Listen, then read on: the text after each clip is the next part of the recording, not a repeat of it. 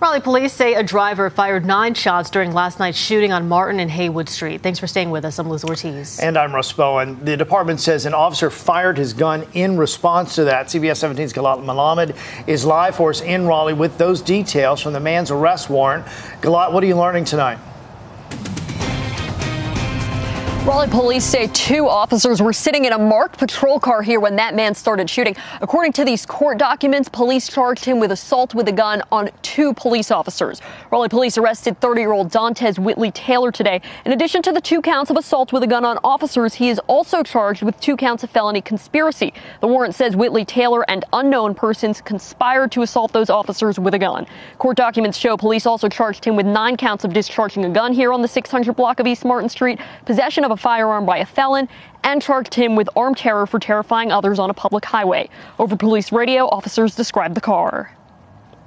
It was a white punch buggy style vehicle. There is shots fired. The vehicle should have a busted window, I believe. Raleigh police say no one is injured. This is an ongoing investigation. Live in Raleigh, Galat Malamed, CBS 17 News. All right, Galat, thanks for that update.